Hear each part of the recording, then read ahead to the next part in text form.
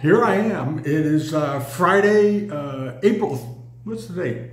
April 12th, 2024, and this is the weekly video. I'm doing it, as many of you know, we're on vacation right now. We're down in the sunny little country of Belize.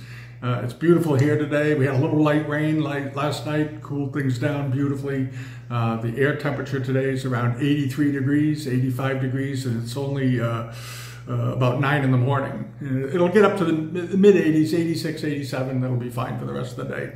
But at any rate, we found ways to, as you can see, to do the video. We brought the right equipment along this time, got the phone set up, had the software, the proper software and stuff so we can get it uploaded. The Wi-Fi signal here is very, very weak, though. It is the tropics. I mean, you know, it's not America when you want Wi-Fi. It's a little bit different down here, but it works, and we're pretty pleased with it overall. We were last time, so here we are. Not a lot happened this past week on the live auctioneer site and Invaluable. There were a few auctions that closed. We'll get to some of those results in a little bit. But I want to go through some of the eBay results. This is not going to be a long video because of uploading from here is a little difficult.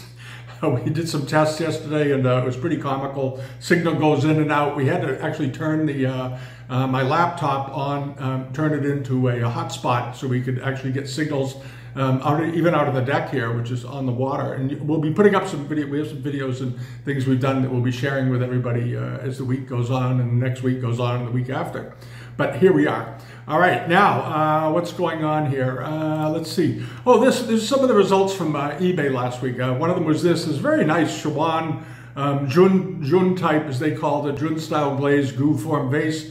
Late Ming, early Qing dynasty. A nice one. I like the glaze on it. And these, of course, are well known for their thick glazes and bright colors and strong potting and so forth. These are never porcelain pieces. These are always pottery, a little bit different. And as you can see here on the screen, I just clicked to show another image of it.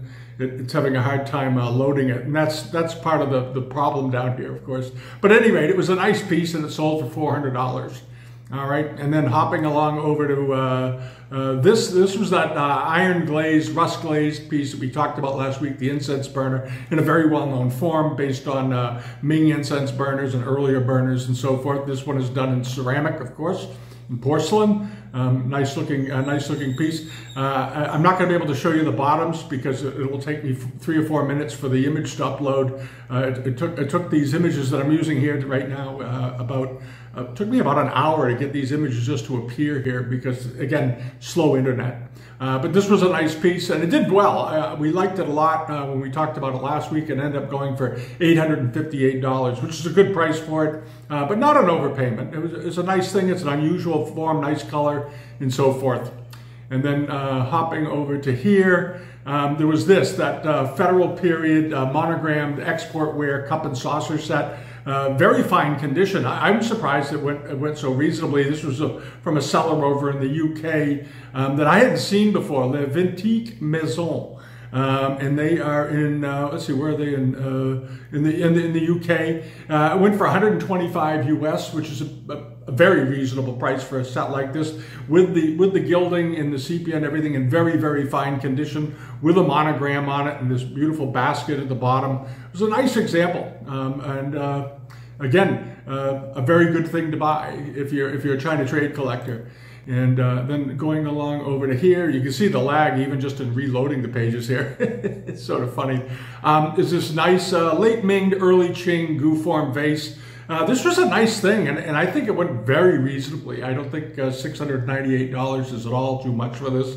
I like the color. The patina on it was quite nice. The workmanship was nice. The proportion of the different sections of it were beautifully put together. A very pleasing piece of bronze. And measured, it wasn't a big one, though it looks like it could be. You know, this form you can find in every size from 5 or 6 inches all the way up to as big as 15 to 18 inches even at times. And this one was a smaller one. It was 6 inches or so in height. And it went for $698, but very, very attractive piece. And then the soapstone carving of an immortal seated on looks like he's on a fu lion, late Qing, but nicely done. well carved all over, and it could use things like this. Sometimes people, just as a little aside, sometimes when people buy soapstones, they clean them with soap and water. You don't ever want to do that. You never want to clean soapstone with soap and water, because soapstone develops a very nice surface. And it has sort of an oily surface that absorbs oils from the air around it from being handled and so forth. And if you use soap and water on it, it will pull that surface off, and you'll end up with a very dry, rather unappealing surface. Now, you can re-oil it. I know one guy, he used olive oil on his soapstone figures. He would wipe it down with a little olive oil and then just rub it off, and he would repeat it. Also, it's a very good idea to handle soapstone with your fingers. Let the natural oils of your skin put that surface back on it. And every once in a while, you'll see a piece of soapstone that is just has a beautiful, smooth, creamy surface on it. And that's because it's never been cleaned with soap and water, usually. Soapstone polishes quite well, but it looks a whole lot better with some natural oil on it from the environment and being handled over time. The same is actually true for bamboo. If you ever get a bamboo brush pot or a piece of carved bamboo, you want to be very careful about how you clean it, because you can destroy the surface on it in a hurry with soap and water or anything like that. Usually, I would say just use maybe a room temperature damp cloth, damp paper towel, and just wipe it down and leave it. Don't try to don't try to clean it with a toothbrush and soap and things. You're going to end up with a very dry, nasty looking piece of bamboo on your hands. And the same thing happens with soapstone. All right, and this went fine. It sold for only $138. Perfectly nice carving, well done. I like the facial expression of the food lion in particular. I thought that was a nice touch. And then this, the fan, a very well-known type of China trade fan, gilt lacquer. It looked like it was in pretty good shape all around. There might have been a couple of breaks in the threading. Now, the threading that linked these together often wear out over time, and you'll often find very nice fans that have been rethreaded because from opening and closing, the fabric that allows it to work comes apart. And it's unavoidable in many cases. Occasionally you'll find old fans that are in boxes or stored in collections and so forth, but in general, they tend to wear out. So you want to sort of always bear that in mind. If you see one that has replaced silks holding the sections together, here it looks like a replacement. They use black, which is perfectly fine. Expect to see that. Don't be put off by that ever. When they're physically damaged, the blades are broken, blades are missing even sometimes, then you want to give it maybe a second thought, unless it's a very rare type, and then you just have to own it, and then you go ahead and do that. All right, and then over to this. This is a plate I talked about last week because I like the color combination, and I like the way the willow trees were drawn. I like the drawing of the blue and white, and then the way they framed it with this rather nice outlined ground in red, and then filled it in with this sort of gilt brown tone. I think it's actually gilding, but the way it looks here, because it's worn a little bit thin in places, it almost has a brownish tone to it, but I think it's just gilding inside of red outlines. And then they have these spearhead borders on the interior to sort of focus your eye toward the center decoration. And you'll notice here that the quality, last week I mentioned that the way the willow trees are done with these chevron devices forming the willow leaves, I think was very, very effective. And then you have this massive oversized peony showing up, which was something that the Chinese artists often did on these pieces. So it was a nice piece. Ended up doing pretty well. It sold for $306, but I liked it as a plate. I thought it was a good looking piece of porcelain. And then this, another piece of soapstone. This was offered by Carpe Diem Picker. He's a regular seller on eBay. He's down in Alabama here in the States. And this was a nice figure. And as I recall, it was 7 or so inches long, I think. 7 1/4 inches long, yeah. And it was a nice one, nicely carved. Nice stone, lots of detail in the stone, a surprising amount of detail. When you zoom in on it, you'll see all the little clouds and whatnot added to the broad areas. The smooth surfaces were decorated, and I like the expression on his face. Love the expression. He looks very happy.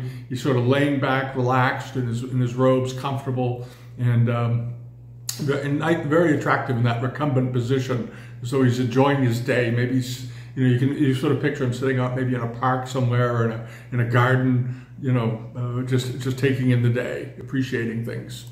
And then over to this, this big Femi-Vert Dalsai porcelain charger, Kangxi period. I think this had a repair to it, as I recall.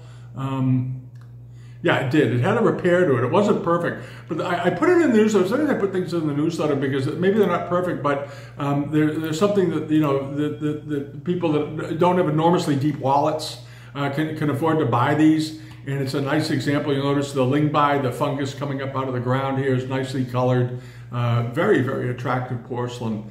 And it was around 15 inches in diameter, so it was a pretty big piece and very well composed.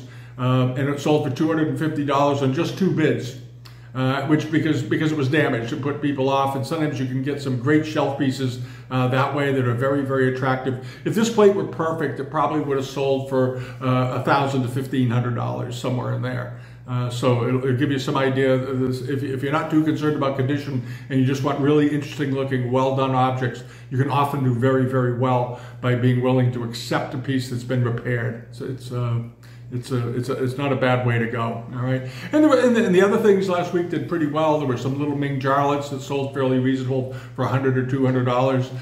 That's fine, and so forth. So and then we got a bunch of things that'll be coming up this week that we're gonna just go through a few of them that are closing this week coming up. This is from Jagarts Limited over in the UK. He often puts up. He focuses on small things. Typically, it seems like everything he puts up is under 8 inches in size. He likes small, very fine pieces, and he's got a couple of nice lots up this week. He must have a following over there because he always seems to come up with them, and I suspect people know knows that he buys these things, and they bring them to him because he gets them so regularly. He somehow has a very good network. And this is a nice piece of carved coconut. Very unusual. Typically you see coconut, you know, the bowl forms, and sometimes you see teapot forms, or little jars with covers on them and so forth, maybe fitted with a tin liner or a silver liner at times. And this is a tiny vase. So if you're a collector of scholars objects, this would be a good thing to buy. It's about I think it was 4 inches in height. I'm going to double check here. It hasn't closed yet. It's a little over 4 inches in height, 12.5 centimeters. So it's around 5 inches tall. Beautifully carved though, a beautifully carved piece of coconut. Nicely done, roux head decoration around the feet. There's an inscription on the side. Nice surface, nice patina. It's got a little bit of dirt on it. You don't want to disturb that surface if you buy these. You want to leave it just as it is. Maybe just with a slightly dampened cloth once in a while, wipe out some of the dirt, or use a Q-tip just to take some of the dirt out of the creases. But be very careful. Again, no chemicals, no cleaners, no nothing like that ever on wood. It just ruins it. And if you do it by mistake, or something happens, or somebody thinks they're doing you a favor and they clean something like this, you can use furniture oil.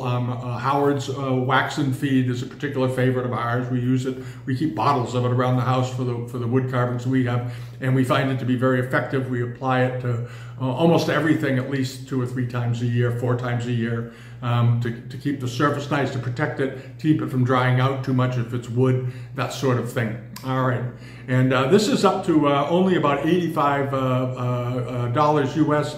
It closes in 3 days. It ends on Monday, so keep that in mind. All right, it's a nice thing. And then this is also from the same seller, is this very nice scroll weight.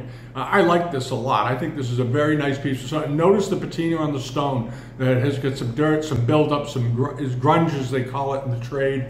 And that looks fine. It's a nice piece. It's about 4 or so inches in diameter. It's not a little tiny thing. It's got some size to it. What is this? I'm going to double check on the size.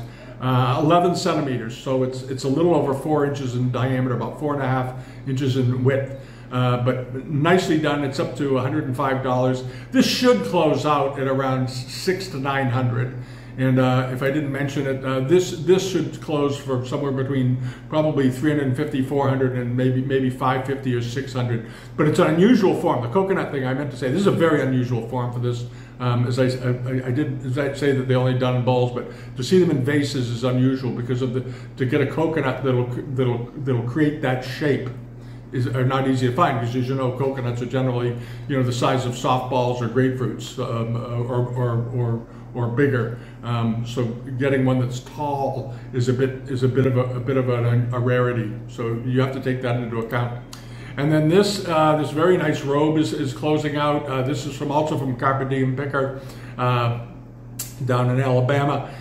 It's a nice looking robe. It's a late Qing robe, nice rondelles on it, very well done, nicely trimmed. I like the contrast of the black trim on it in particular. It's up to $2,250. I think it's probably got another 1,000 or so to go before it closes. And it ends later today. It'll be on the newsletter page. So if you're interested in it, scoot over there and throw a bid on it. All right, and then also from this is a seller I don't know, Tim Wick, Tim Wick. He is over in the UK. He's got these two very nice skirts, and they're a matched pair, which is rather unusual. Usually, you don't often see pairs of skirts. And this is a very fine sort of cream color, ivory colored damask ground, and then with the needlework down below in multiple colors and so forth. Very nicely done. The quality here looks quite good, and I think the condition is quite good. I see a couple of little pulls at the bottom here, but those aren't terribly significant, so I wouldn't worry about them too much. They're up to $487, and I suspect this will hit upwards of $800 to $1,000 by the time it's done, because there's two of them, and $400 to $500, $550 even for each one would not be an unreasonable price, especially with that beautiful silk damask. The damask on it looks very good, and there's no staining to it. And you can often tell how well a silk has been treated by the single color areas that are open like this, because if this is stained, other areas are likely to be stained as well. But if this area looks fine, then the other areas are probably a pretty safe thing to buy. And this is a late Qing example as well. And then over to this is a nice thing, Celadon crackle glazed figure of a Borama. And this is, who's selling this? This is, Migolari has this. But it's a nice looking Celadon with the brown dressed face. The facial details on this figure are very, very good. If you like these kinds of figures, come over and check it out, because the way the beard is done, the eyes are quite large, very expressive, nicely done all the way down. It looks like it's in good shape. And it measures, it's pretty big as I recall. Yeah, it is big. It's almost, this is a big piece. And it's funny because it reads like a small one. It reads like it's not that big, all right? But it's actually around 15 inches tall. This is it says large in the description, but he doesn't mean 8 or 9 inches. He means large. So this is a 15-inch thing. And he's dating this to the early 20th century. I'm not sure I agree with him on that. See if we can get a look at the bottom here, if it'll load for me. I looked at that earlier and I was wondering why he thought that. And then often you can get a more accurate assessment of age by looking at the bases. And he tends to be kind of conservative on his dating of things. Okay, there's the bottom of it. Yeah, late Qing to early 20th century, I guess, yeah. But wonderful surface on it. That's the thing that's so interesting about this. The bottom of it does look like the bottom of seated Buddhist figures and so forth from the late 19th and early 20th century. But the surface on this, the way the crackle was done, in almost a Qing Bai glaze. Other sellers might take this to be older. But regardless, it's up to $145 and expected to bring probably $400 to $500 by the time it's over anyway. And then over to that pair of jars, just as a reminder, I got a couple of emails from people that like these jars. And they were wondering, if I could think of any similar examples. I've seen the scroll work before and very similar, but not always in these exact same colors, but stylistically quite similar. And they're up to $237. They close on Sunday. Both of these close on Sunday. They're pretty good size. I think they're 8 or 9 inches in height or something. They're 18 centimeters, so they're about 7 inches tall a piece. But they're very unusual. They're very, very unusual. If you like unusual things, I would buy these. These are not things, you're not going to find a pair of them either. That's the other thing. These are a pair. And pairs are always, of course, very, very desirable. All right, so keep that in mind. And the price on these should come in between $600 and $800 for the pair, I would think, somewhere around there. And then other things that happened during the week, we'll go through a couple of, just quickly, a few live auctioneers results. Was this was over on the global pages and on the Patreon pages on live auctioneers, was this very interesting Anglo-Indian bone and brass inlaid walnut hardwood cabinet. Now this is a miniature. That's the part that caught my eye. I've seen these in full scale, full size. This is almost like a salesman's sampler.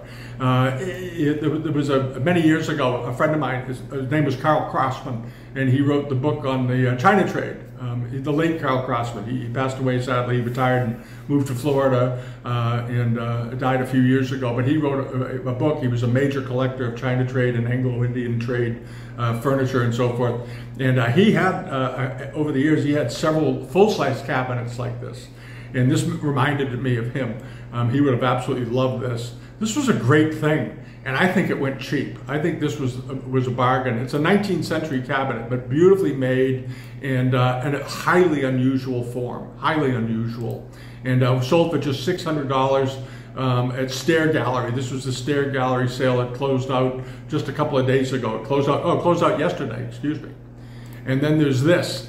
The Kangxi Amari palette decorated. This was at Doyle's. This picture. It was a pretty nice one, and it was how tall was this? It was 10 inches tall. It was decent size. Had some repairs to it, and odds and ends, but very nice form. The potting on it was quite good. It had some repairs to the spout and here and there and whatnot, but overall it was a very attractive piece, good looking, and it sold for just $550 plus the buyer's premium. So that wasn't a bad buy at all. And in the same sale they had this very nice, again, Chinese Amari Kangxi period. They just dated it conservatively as 18th century. To me, I think it's Kangxi period. And it sold for $300 plus premium, and it was 7 inches in diameter, and there was, in the condition report, I don't think there was any damage to this, so that was a pretty good buy, I think, for a 7-inch Kangxi Amari bowl with the gilding and so forth in such good condition. Overall, it looked like it was in very nice shape. Maybe one of you got a condition report on it and found out something otherwise, but it looked like a nice thing, and for $450, $500, perfectly reasonable buy. And then the desk set. This was that clobbered desk set. We talked about it a couple of weeks ago because these desk sets are fairly unusual, and finding clobbered reticulated examples are even more unusual. It was estimated at, well, it was a crazy estimate. This was Zakaba down in Dania Beach in Florida had this. It was pretty good size. It was, what was it? It was 8 inches wide. It had been, and as I said, it had been clobbered. It had been colors added when it got to the west, which was a fairly common thing up in the Netherlands and so forth. They did these. And I suspect that's where it came from. But this looks like a Kangxi piece, and it went for $1,300 plus premium. But absolutely worth it. And as we've talked about in the past, these clobberwares seem to be getting traction. People are starting to appreciate them, and I think maybe appreciating them also because of why clobbering was done and when it was done and the history of it and so forth. So it's something to maybe think about because they're still relatively inexpensive compared to the pieces that are actually unclobbered. They still seem to sell for more. I don't know why. I think the history of clobbering is very interesting. And then over to this, the Famille Rose Yongchen period teapot and undertray and cup. Nice example, nice looking teapot. And again, these kinds of teapots, we see them around. It's got a minor chips and nicks. They did a pretty good job. This was Topwell's was selling this down in, I think they're in New York, right? Hyde Park, New York. Ended up selling for just $700 plus premium. And I think that was a very good buy because in the past we've seen the teapot just alone, without the cup and without the saucer, sell for $1,300 to $1,800 at times. That seems to be the price range. And this one sold for $700 for all three pieces, plus the premium. So you're up around $900 for it instead of upwards of $2,000. So it's sort of a half price deal. This sold on April 7th. All right. So that wasn't a bad thing. And then lastly was this very nice Femi-Vere seated Kuan Yin. I love this. I thought this was a great thing. It was on the global pages. If you missed it, you should have probably looked at it, I guess. Nice decoration, beautifully enameled. And when I first saw it, I wasn't quite sure how old it was because the lighting on it seemed a little bit yellow in tone. But then they provided some pictures of the Guinness bottle, giving it some proportion. And there's the bottom of it, and that's early 18th century Kung Shi ware, pretty much, I think. And it has an old label from Fred S. Tucker, Santa Barbara. And I don't know if Fred Tucker was a dealer or a collector, but I liked his sticker. I liked his label. I'm going to bet that was an antique shop. And it sold for $3,600 plus the premium. So around $4,500, $4,700 by the time you're all done. But a rare form, and it was pretty good size, right? Yeah, 7 inches tall, so it was decent size, and it's almost like biscuitware. But I like the position, the way the figure was posed, and it was pretty charming, I think. So anyway, so that's sort of it for the week. I want to get this done because I don't want to, we have to upload this video, and it's probably going to take a couple of hours to upload, and hopefully I can get it up before the end of the day. And the beach is right over there, and I'm reading a couple of very good books, by the way, on Kindle. We loaded up the Kindle on the way down. Right before we left, we added a few things on the way, and I'm reading a really great book on the history of the China trade that gives a whole interesting perspective. It's called When America Met China, and it is an outstanding book. If you've read it, you're nodding your head, and if you haven't read it, I would urge you to get it. And we'll talk about that a bit more. I'm about 3/4 of the way through it. I've read most of it the last 3 days, and it's very, very good, beautifully written. And I've got 5 others on the Kindle already loaded that I'm going to read, and we'll talk about those and so forth. So here we are. Have a great week at home. I hope all of you are well, and I'm doing my best to keep up with things down here in my in spare time and things. But I'm also trying to relax and eat some food, sleep well, and enjoy the water and do all that stuff, because I was pretty exhausted by the end of the winter with everything that went on between one thing and another. And it's great being here. It's just great being here. So, and we're getting lots of rest. We have this beautiful spot right here on the beach. So thank you for your patience on the video if it's got so many issues, but we're doing our best. All right, subscribe if you haven't. Join us over on Patreon, and thanks so much for watching. Okay, bye-bye.